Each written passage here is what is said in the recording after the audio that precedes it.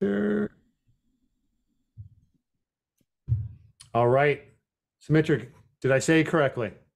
Yep, you are good. I don't know if you heard the one with Carly, but like beforehand, she was like, it's Agar, and I was like, okay, and she's like, Jeff, say it. It's like Carly Agar, and then I was like, okay, we're here with Carly Agar, and then I was like, oh my Oh, God. It's, retake. I left it on there because I love people listening to, yeah, it's just funny. I'll do anything for the joke. So, anyways, Yeah, for sure. so Lighthearted. quick intro. I met you. I think I can't remember who, but you were commenting on some posts. I don't know if they were mine, if they were others. And then I looked at your profile, and I reached out and I said I'd love to chat with you because the original idea here for this podcast was not to be talking with all these CCOs and VPs and been there. Well, that's good, and we need to mix it up. But I also just love people who are actually doing the work. And for me, I actually still, as a fractional person, go in and do that work occasionally. But, I can get incredibly biased after 20 plus years about how things should be and stuff like that. And there's all new ways of doing stuff and everything. So we chatted, and I said, do you have a topic you want to chat about? And you were like, yes. Going to be CS enablement. I'm like, that's fantastic because I've only talked about that once with somebody, and we need a refresh. It's been about a year or so, and things are fast. But as well, that was just one person's opinion on it, and then you came up with some concepts when we were talking that I really want to dive into. But first, a quick 30-second just a little chat about what you're doing these days and why we should be listening to you talk about being a CSM. Yeah, definitely. So at the moment, I have close to 8 years of experience in customer success, Yep. solutions engineering, and technical account management as well. In Yep. fact, I kind of got into customer success purely by accident. I have a technical background in Yeah. computer science, and the first opportunity that I had out of grad school found me. So they were looking for their first technical CSM, and since then, I've never looked back. So yeah, that opportunity was at CleverTap, where Oh yeah. I was the first technical CSM, able to really help build and scale their customer success presence globally. And fast forward maybe 5.5 years or so, I ended up at Linear B, where I actually was again the first CSM, but this time with the charter to not only be the CSM, but to build and lead the customer success function completely from scratch. Now, that was quite a roller coaster, quite a Oh, as challenge. soon as you said first CSM, you probably saw me take down a note because there's a whole podcast right there. Oh gosh. Yeah, I mean, I learned so much. I learned a lot about what works and also a lot about what doesn't That's work. And, how. That is it. I tell people the only reason why I know this is because I broke everything. Like I broke. You learn so much through failure because you remember the pain.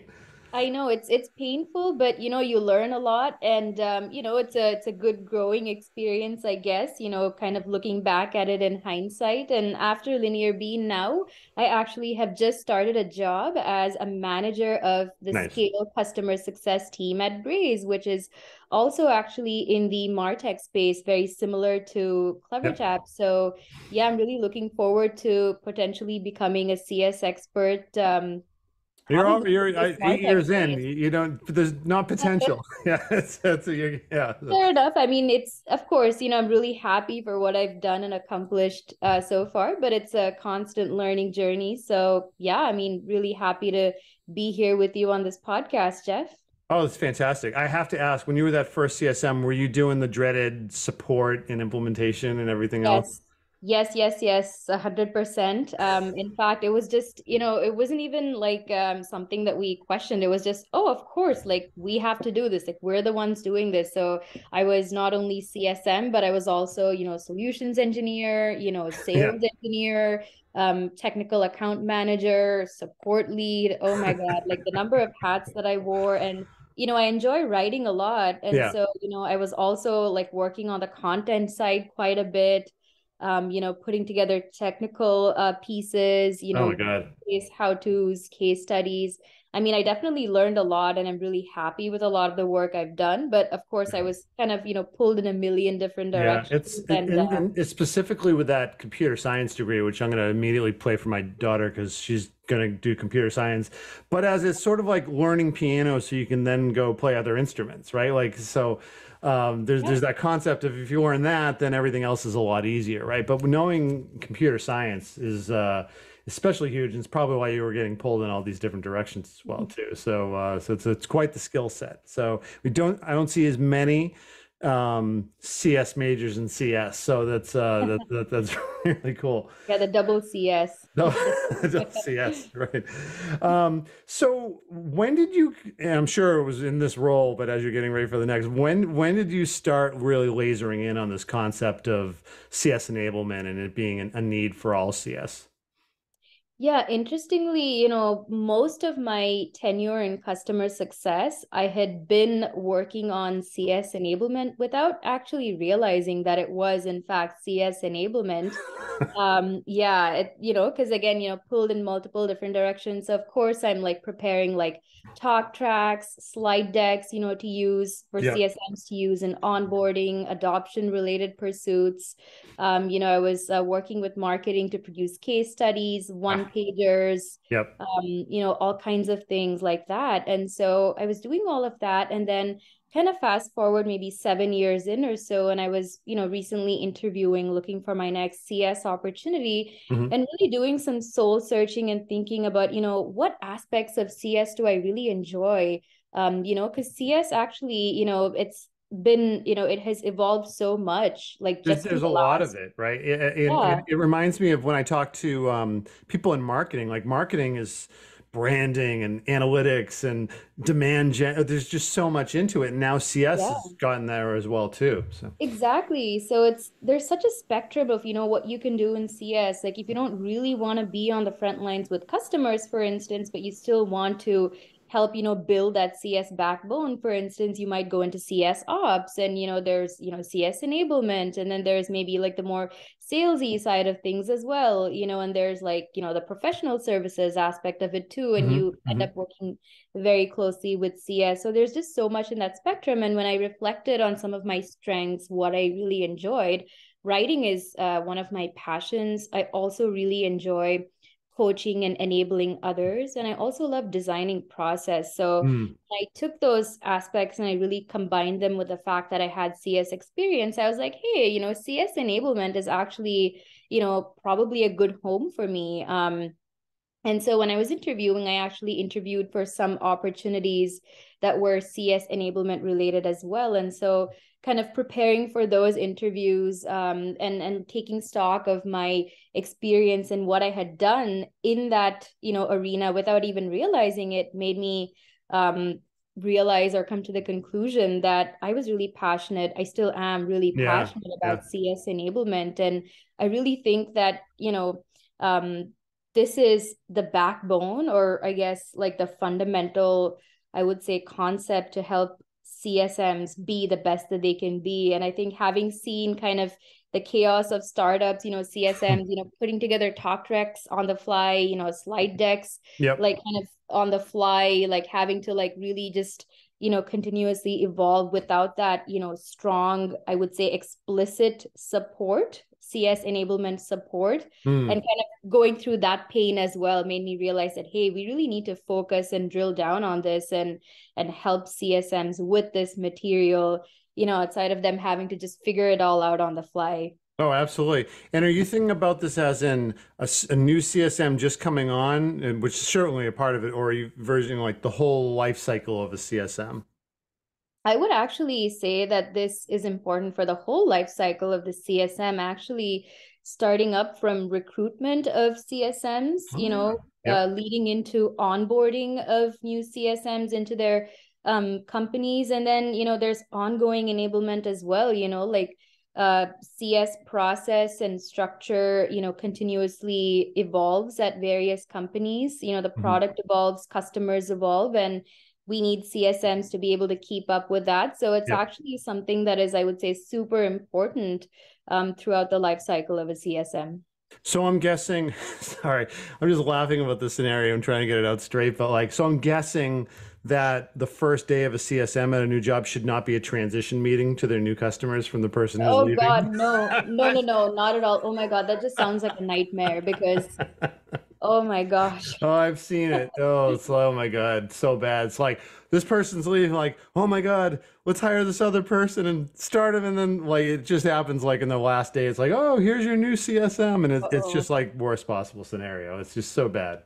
Yeah. Yeah, you just feel like a deer in the headlights. And oftentimes, again, I've pretty much exclusively been in startups in the past, right? So there's not even that documentation of, Yeah. what exactly are these customers' use cases? What are their goals? And so you're really like thrown into the deep end. So yeah, oh my gosh, that's We call that's that all. OJT, on the job training, but Oh it is gosh. not good. And just as before we start getting into your pillars and everything, one of the reasons why it really resonated with me when I was as a developer, and then I got moved into like project management, which at the time would Cool. be considered implementation at these days, Mm-hmm. and I was the only former developer, and I knew how all the ins and outs of this product was.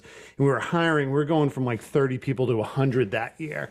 And so one weekend, I just totally like sat down and just wrote like it's called the PM guide, and it was literally everything you're talking about. It was like screenshots, and when this happens, and if this developer says 2 weeks, challenge him on it, and like just all of that fun stuff. So and that just like I probably used that thing as a template for 10 years after that and everything. So Wow. yeah, so it definitely it definitely helps to do that work once and then just keep refining from it. So let's get in and talk about these three pillars, and let's get deep into them here.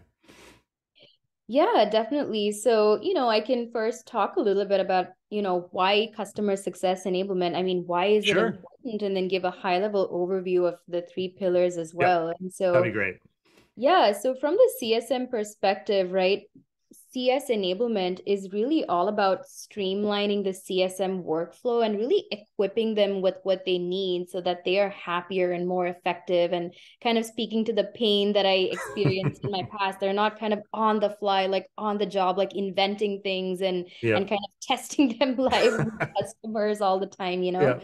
So really giving them the material and support to be the best CSMs that they can be, and really add value, where it matters most, right? And Yep. then from the company perspective, right, CSM enablement is all about ultimately about improving the retention and growth of our customer base by, again, providing CSMs with the enablement or equipment that they need to be the most effective that they can be. And so this takes the shape of three pillars of CS enablement. And I actually learned about this concept from, there's an article out there which is really insightful.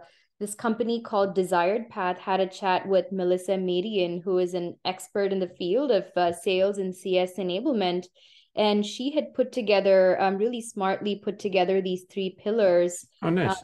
First one, so the first one is recruitment, right? So it actually starts at the very, very beginning of the CSM's life cycle, where the company should be very intentional about hiring the right talent based on the ideal CSM profile to ensure that their customers are successful. So that's the first pillar, Yeah, recruitment. that makes And total sense. Yeah. mhm, right? It always starts like from the very beginning, right? And Otherwise, you're always is playing it part catch of a up. next pillar, or is the interview process part of that recruitment? Because especially at startups, you see Hmm. there's no the worst thing you can do is also when your customers say the same thing to you, like, oh, they just asked me the same question, right? There's no rhyme or reason, and everybody.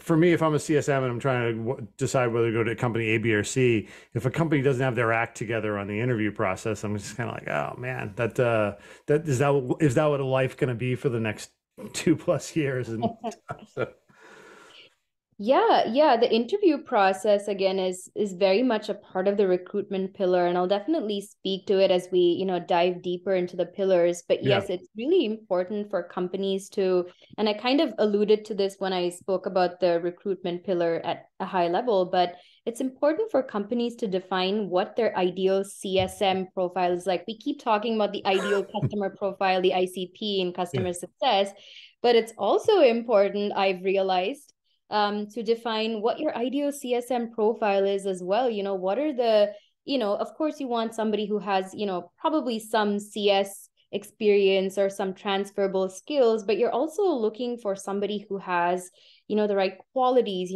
empathy, like somebody who's a team player, somebody who's proactive, communicative. And so, that really, is the basis Mm. for an ideal CSM profile that it's really important for companies to have and use in their interviewing process to bring on the right CSMs so that they have kind of that right, I want to say like raw material, if you will, to Absolutely. equip and then, build a strong, CS enablement program and just overall a strong CS program. I Going. love it. And if people haven't trademarked that term, then you should definitely go off there and right after this call, ICP, your ideal CSM profile, because a lot of companies, they just don't do it. We just need somebody in here. Make sure they either have the domain experience or they're smart or whatever, right? So Yeah, definitely. And so it really starts from the beginning with recruiting the right folks, the ideal CSM profile. And then the second pillar is onboarding, right? So now that these, new CSMs are on board, or well, they're starting to onboard, like we actually need to be, again, very structured, as structured as we possibly can be to equip CSMs with a robust plan to help them ramp up and begin contributing as quickly as possible, right? So that's the mhm. onboarding pillar, right?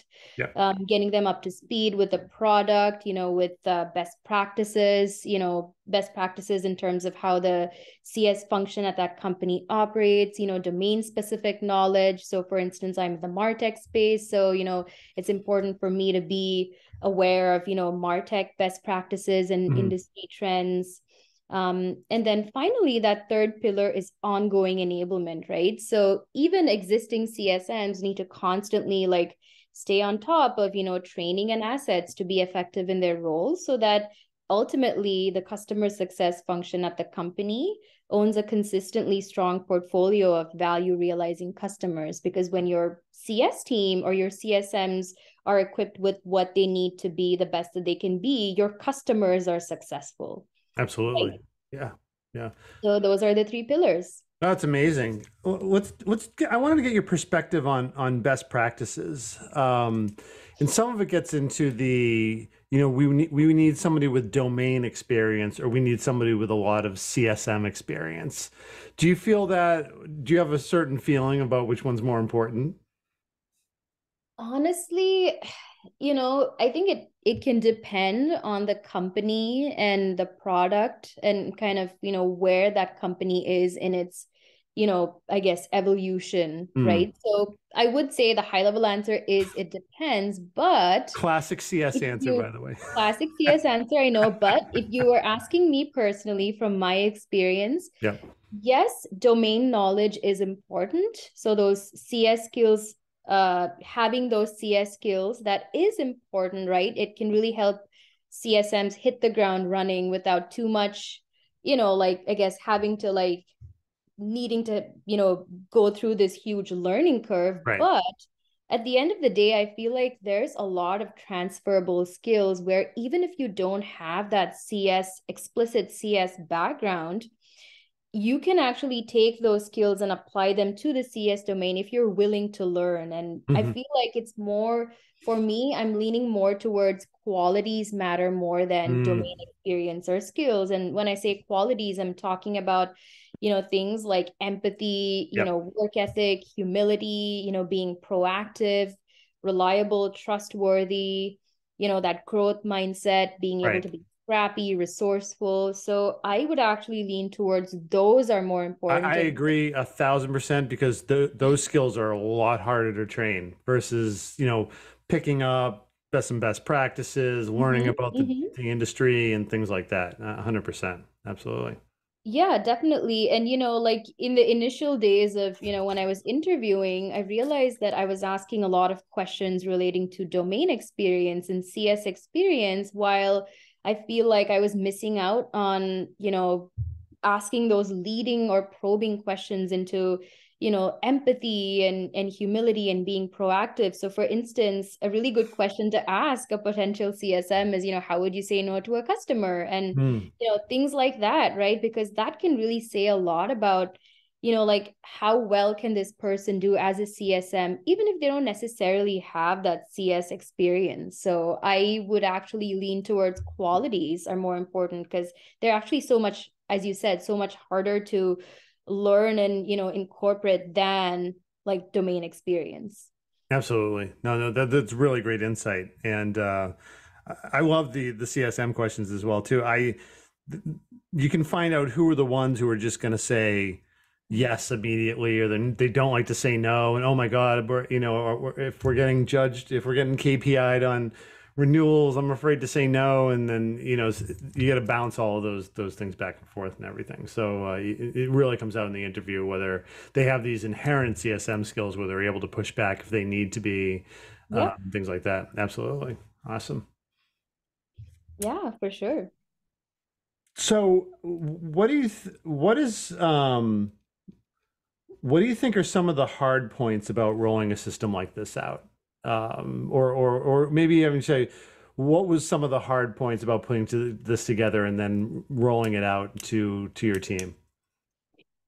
Yeah, definitely. So again, I was sort of doing this or like putting together this CS enablement program, not even realizing that it was a CS enablement It's program. It like was everybody really, just needs to do this, right? Like yeah. So for me, it was really, I think, an unquestionable part of the process of making sure that my CSMs were effective. And a lot of, how I got to or arrived at the need for this program was just seeing how, I was at a startup, and, the CSMs on my team were, we were all sort of just figuring out stuff on the fly in terms of what works for customers during onboarding, what works to get them to adopt. And so, we were doing so much of this on the fly stuff that we really, were not able to um, be very predictive about, how are we going to do in the long term, right? With retaining and growing our customers, right? right, Because you're always like constantly like,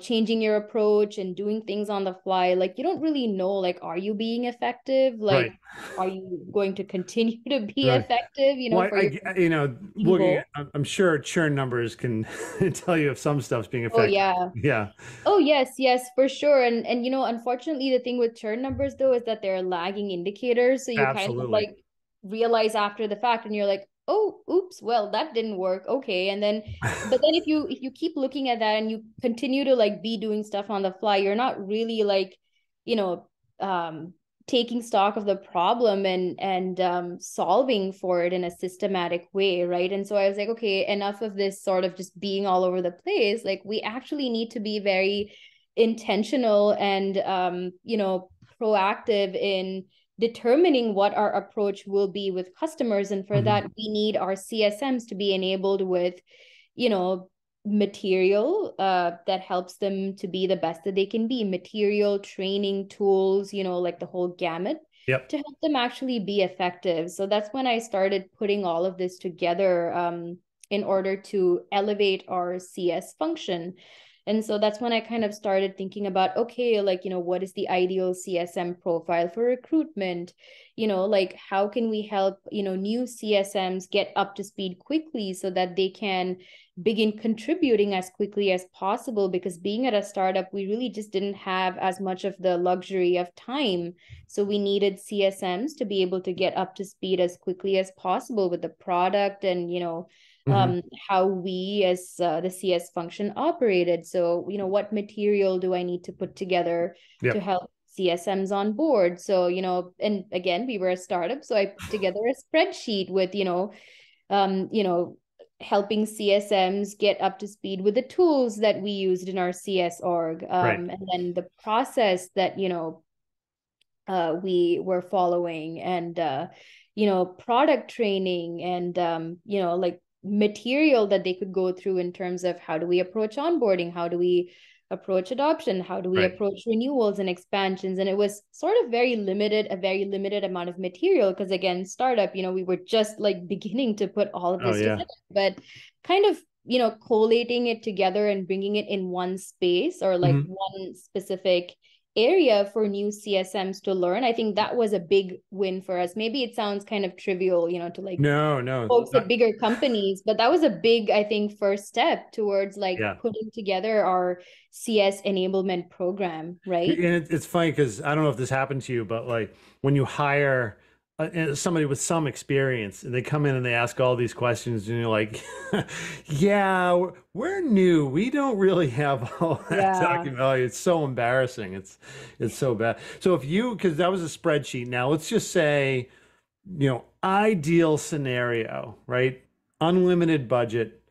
How would you structure tools, all this fun stuff, videos? How would you put together that CSM onboarding, day 0 through, I don't know, day 9 or whatever we want to call it. I hate throwing end dates because it should be continuous, but Yeah. they like, Sumitra, come in here and just put together whatever you want. And what would that look like? Oh, yeah, definitely. And I've also actually mentioned this in the CS Insider article that I Oh, wrote about which this we'll link to subject. in the show notes. Absolutely. Yeah. Yeah, Let me take that yeah, note. definitely. But yes, unlimited budget automatically means I would certainly invest in a learning management system. Absolutely. Having experienced what onboarding with a robust learning management system is like at Braze, for instance, because Braze is actually a much bigger company than the startup that I was Yeah. the startups that I were in previously. And so they actually have a very structured, comprehensive onboarding that they deliver through a learning management system. And kind of seeing the difference between that and what I'd gone through at startups.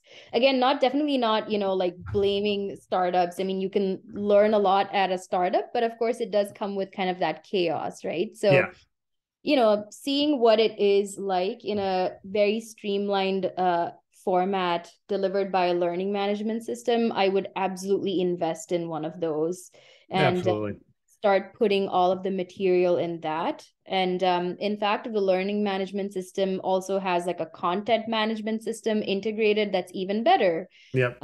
You can really mix it up and have like training videos, based courses, quizzes, the whole thing. quizzes. Absolutely. Yep. Yeah, because that makes it so much easier, right? Because definitely one of the gaps we had in that spreadsheet was, I didn't really have anything like a knowledge check in there. And I feel like that's so important to be able to like recap and really test, this new CSM's understanding of have they really understood the material, where are their gaps, so they can easily address those as quickly as possible. So I would certainly invest in an LMS and, like start curating material to put into that LMS to make it much easier on not only the CSM, but the company, like to help them feel like, okay, like I've got this, amazing tool that is going to help enable my CSMs as quickly as possible. Oh no, that's huge. And that's a huge project too, right? Just putting that all together and Oh, the yes. content and all of that stuff and everything. But if people realize that they would ultimately get, better renewal rates, better internal employee satisfaction and all that fun stuff, people would make the investment. But especially when you're small and you don't have the budget, it's harder to do. Absolutely. Yeah. So Yeah, for sure. So I would say definitely, start somewhere. Like if you're at a startup or a smaller company that doesn't have the resources, it may not make sense to, get a learning management system right away. But if you put in the groundwork through even something as simple as a spreadsheet, you at least have a starting point. And, over time, you'll begin to understand where the gaps are. And as you grow and evolve, you'll know exactly how to implement all of this material in a learning management system, and Mhm. you'll be able to, move forward from there. So Absolutely. yeah. And, you know, a lot of companies these days have Confluence. I mean, you can certainly go in Yep. and, you know, Oh put a yeah. Confluence thing together as a in-betweener before you can do the LMS, and then you can just keep adding to it and things like that as well too. So great. Oh yeah, certainly. Any other strategies or tips and tricks along the way that, and I'll link to it in the article that you might have referenced in there. Yeah, yeah, definitely. So I can probably give an example of how I approached, onboarding, the onboarding pillars. So, Sure, yeah. like I mentioned, I basically had this spreadsheet that I put together, Yep. and an onboarding plan for new CSMs, where that spreadsheet had mapped out a checklist of items to get through in the form of readings, audio, video recordings, and even live meetings saying, hey, like reach out to this team member. They can train Oh you yeah. in Salesforce, they can train you in Churn Zero, so on and so forth. Hmm. So I had put together this plan with a checklist for about 2 weeks. So the first 2 weeks, considering an 8-hour workday. Yep. And so this plan covered I would say what are some of the important areas in onboarding. So that is tool onboarding, process training, and training resources. So not just the product, but domain specific training, and training in terms of CS best practices. And so with this onboarding plan in place, right, and really the need for it was surfaced by the fact that the first CSM I had brought on board, we didn't have such a spreadsheet at all. And so it definitely was a little bit more complicated and Yeah. messy, to get this CSM up to speed. Even though she was super smart and she was really up to the task and she hit the ground running, I felt like, okay, I need to do more as, the leader of the CS team to, get them to a point where they are ready to contribute as Right. quickly as possible, and they have a, I guess, as comfortable of an experience getting to that point, right? And so that's what prompted me to put together this spreadsheet. So second CSM onwards, I provided this spreadsheet and I said, hey, like this should help you get up to speed. And so when I looked at the data, like this first CSM, it took about a month for her to, I would say, ramp up and get to a point where she could contribute. Versus with the spreadsheet, simple as it seemed, the second CSM was able to get up to speed faster in about, 2 weeks. And Yeah. so even though it was sort of, the data wasn't necessarily perfect and the spreadsheet was also not perfect, we were just starting out with this approach and seeing how it worked out. Yep. It did, like I could see, like we could see the difference in terms of what the CSM ramp up time was Oh like. yeah, And it's a so 2x improvement. Absolutely. Right. yeah, And then 2x improvement, if you you think know, about a team when you're scaling up and you got to bring on like 10 people or even yeah. globally, you start growing and growing and growing. If you don't have this in place, then it just really eats away at everything, right? Customer satisfaction, budgets, all of that. Yeah, absolutely. Yeah, exactly. And, we were also beginning to see that reducing CSM ramp up time ultimately was leading to increased ARR stability as well, and, therefore improved customer retention. So we were beginning to see that data kind of, falling in place as well. And as we scaled, it was just quite clear that we needed to invest more time in putting together this onboarding plan for new CSM. So I would say, even though it wasn't like this perfect, robust, streamlined approach with an LMS, it was a start and Yeah. it made a difference. And so I would encourage everybody who is, looking to, get started putting a CS enablement program in place to even just start small, start incrementally with baby steps and keep evolving, because you will definitely see the small wins and you'll continue to improve over time. You just got to start Do somewhere. So I something. think You can't that, wait for the big bang. You gotta just iteratively yeah, roll it out. I'm really yep, glad you brought up the increased AR. I actually was gonna ask that, but then I was like, I don't want to put you on the spot because you would be like, no, it's just rolling this out for the first time. But that's fantastic that you started seeing actual customer metrics that were being improved and from yeah. rolling this out. That's great. Yeah, certainly. So again, even if you are kind of just starting out, it's always nice to try to tie it back to, your big data, your North Star metrics in Yeah. CS. And again, your data may not be like perfect in the beginning. You're still trying to like understand like, benchmarks and where you stand as a CS function and all of that. But, like you'll start seeing patterns over time. So, got to start somewhere and always keep that high level in mind. Awesome. Well, that might be a great place to end. But before we do that, I want to ask if you had any other sort of inputs or things top of mind that you wanted to add in.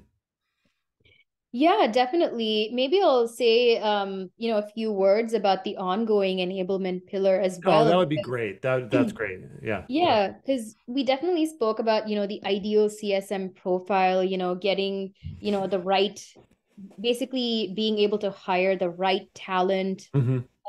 which really helps in enabling them as well.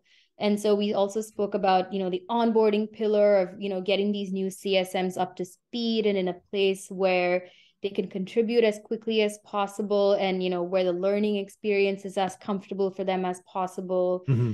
And then, of course, there's also the ongoing enablement pillar of being able to continuously train and support even existing CSMs because your product's going to evolve, your customers are going to evolve, their use cases are going to evolve. Absolutely. And so it's really important to, this isn't just like a one and done thing, right? Like after onboarding, that's it. And that is actually what I typically see. We got them launched and then that's it. So Mhm. the continual training, especially in startup land where just products changing every 2 weeks or so. Yeah.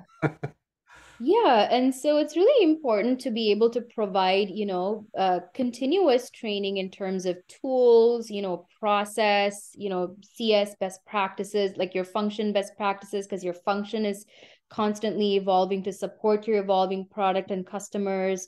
Training in, again, the domain is continuously evolving as well. So Hmm. domain specific training. Um, and yeah, in terms of the product as well, the product is also continuously evolving. So, you know, being able to set a cadence, ideally with your product marketing team, or I guess whoever in your company is responsible for Hmm. that. It's really nice to partner with them and help establish a cadence for all of this training. And one, really important aspect, another really important aspect of this ongoing enablement pillar is tangible assets. So Mm. having customer playbooks for various touch points of the customer journey. So slide decks, talk tracks, you're not just figuring stuff out on the fly as a CSM. You know exactly what the talk track is for various, customer situations and scenarios. So, that's an important type of asset. So Yeah, customer absolutely. playbooks, Yep. competitive battle cards that are meant Mm. for customer success, not sales, Yeah, right? exactly. That's so funny because it does come up yeah, exactly. Also, what are peers in my domain doing? Like, oh yeah, well we have that right here. Absolutely. Yeah, exactly. And so the way that you need to alleviate, objections or do objection handling as a CSM is very different from how you might do it if you were in sales. And so, I'm speaking from the personal experience and pain of having to borrow, from, competitive battle cards that were Yeah. designed for sales. And you don't want to sound all, salesy. Salesy. Yeah. You definitely want to lead with empathy and of course also have that high level understanding of, okay, like I need to deliver value to the customer. So competitive battle cards that are meant for customer success are so helpful, objection handling assets for various situations. So Absolutely. that's a type of asset that I think is really important within this ongoing enablement pillar. And then external facing material that you can share with customers. So feature one pagers, use case how to's, technical pieces. Mm. You can work very closely with your product marketing team, maybe your content team, learning and development if, the company is, big enough to have, that sort of, Elements. Yeah. org. So that's really important and Oh, helpful too. Because again, speaking from the pain of, customers will often ask, why, what can I do with this feature? I see that it's there, I kind of understand where it's going to get me, but how do I make use of this? And mm. constantly having to like put together like snippets on the fly to share with customers and not Yeah. having like a like one-stop shop for me to like get that information, or for the CSMs to get that information shared with customers, that was painful. So again, having this, really nice, finessed external facing material that you can share with customers. And then, of course, thought leadership content that, of course, benefits the company as well. You work together with marketing to build customer case studies, snackables, like really short snippets that are really impactful and can teach customers, how to elevate their use of the platform. So thought leadership content. And finally, like business review tools, right? To make it really easy to communicate the value your solution is providing to customers. I mean, that is super important, and that's something I learned, again, the painful way. Like if your customers are not aware of the ROI they're getting from your Oh, product, then they won't renew. they're not Absolutely. going to renew. Yeah. And it's super painful because there's only so much you can scramble to say, but this that, like you saw this, you did that, or your team achieved this, at the last minute. So if you're proactive about constantly making customers aware of the value they're seeing, then they're much more likely to renew. And again, as your CS team scales and you add on more customers, there's only so much time that CSMs have to like manually put together like an EBR deck, or Hmm. business review material, or calculate the ROI. So if we're able to provide like plug and play business review templates, Right. like a little number crunching machine to like put together like what the ROI is. And this is something that we were actually working on building at my previous startup, this ROI calculator, where, we had all of this data on the back end. All we needed to do was to like, work with engineering to write a script to really spit out like what are the improvements that the Right. customer is seeing and tie it back to their ROI. So again, super hacky, but it's a start, right? Right. And Right. yeah, Absolutely. and Well, I love it. Your CS background's coming out there, so this yeah, is great to see there. And can't 1,000 times agree on all of those points, especially about just providing value along the way and just always not waiting for the big EBR QBR, right? If you're seeing, as I always say, if you're meeting with somebody and they're like, oh, we really want to see some movement in this area, and then a couple weeks later you see this growth, like don't wait 2 months to show them that, right? You're like, hey, quick Loom video, look at this, here you go, don't no need to exactly. respond, just here you go. Absolutely.